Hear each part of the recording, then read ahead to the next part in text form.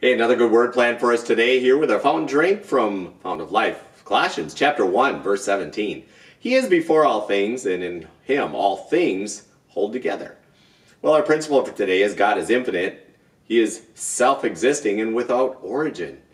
Now, the fact that God is self-existent, that he was created by nothing and has always existed forever, is perhaps one of the hardest attributes of God for us to understand. In our limitedness, grasping the nature of our limitless God is like holding on to water as it rages down the river. The name of God in Hebrew is Jehovah. It's used some 6,800 times in the Bible, and it is the personal covenant name of God. The root of this name means self-existing, one who never came into being and one who always will be.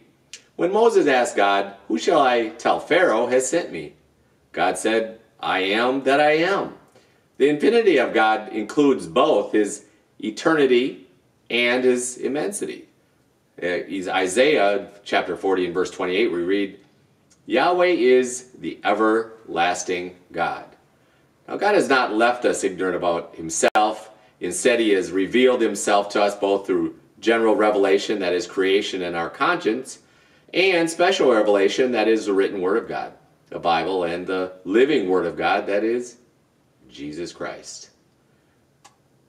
Therefore, we can know God and we can know how to be reconciled to him and how to live according to his will.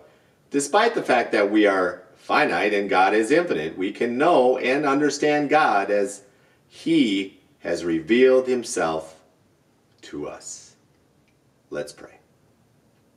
Heavenly Father, thank you for revealing your infinite qualities to my finite mind. Holy Spirit, help me glean from these revelations to know and trust God better. In Jesus' name. Well, this is today's fountain drink. We know God loves you and has an awesome plan for your life, and keep diving into the fountain drinks every day and the Bible, the Word of God, and praying every day. That way you'll develop that relationship with God that he intended. Know this, he does love you, and he has an awesome plan for your life. God bless.